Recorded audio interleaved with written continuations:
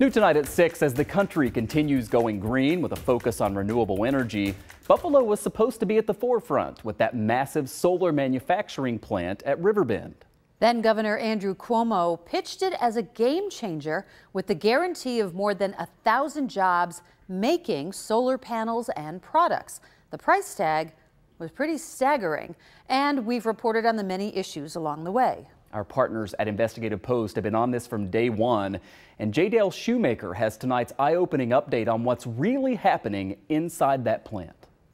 This was literally a dream come true. 10 years ago, Governor Andrew Cuomo pledged to build a plant in South Buffalo that would seed a whole new industrial sector centered on clean energy. Today, the largest solar manufacturer in the United States with the best technology to save the planet. Jobs at this Tesla factory on South Park Avenue producing solar panels became the centerpiece of Cuomo's plan. The state spent a huge amount of money, $959 million, to build and equip the factory. In exchange, the company promised 1,460 jobs, good-paying, high-tech jobs, manufacturing solar panels. Today, only 300 to 400 of those jobs involve solar production.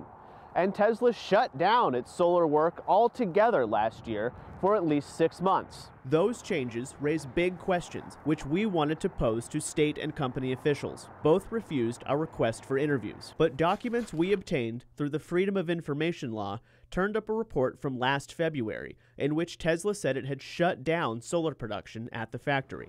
A current Tesla employee who spoke to us anonymously to protect his job, said solar production has started back up, but it's only a fraction of what was promised. Another Tesla employee is speaking out. I don't believe that the solar manufacturing that was promised in New York is being executed as planned or as promised. Tesla partnered with Panasonic, which produced solar cells that Tesla used to make solar roofs. But Tesla CEO Elon Musk promoted the solar roof design when it was still in the concept stage. It took a long time to work the bugs out, and the company was never able to produce the roofs at scale. Another problem? 2 workers told Investigative Post that Tesla didn't like the color of the solar cells produced by Panasonic. I think the appearance was a big sticking point.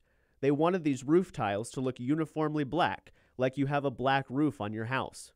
And I think the Panasonic cells, if you look at them, they kind of have a semi-iridescent, bluish, greenish color. Tesla decided to import its solar components from China rather than buy them from Panasonic. With that loss of business, Panasonic pulled out of Buffalo in the summer of 2020, shifting 400 jobs to Malaysia. Production issues at the factory prompted the state to jettison several $100 million in equipment bought in part with taxpayer dollars. The state has amended its contract with Tesla no fewer than a dozen times, making concessions and lowering manufacturing job goals. Those amendments show the state knew Tesla was scaling back its solar work. Tesla is meeting its job goals by shifting to work related to its electric cars. Some workers make chargers. Others feed data to software used in the company's self-driving vehicles. They're strictly desk jobs. The collapse of Tesla's solar operation means that there's been none of the spin-off development envisioned by Cuomo. Fields across the road from the Tesla plant remain vacant. So does the office building built across the street from the plant's entrance, save, of course, for a Tim Hortons. Buffalo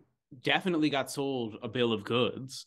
It was a sort of waste of its time. I guess you could technically say that there are about 1,500 jobs that might not be there otherwise, but I'd say that Buffalo probably could have invested $1 billion more effectively.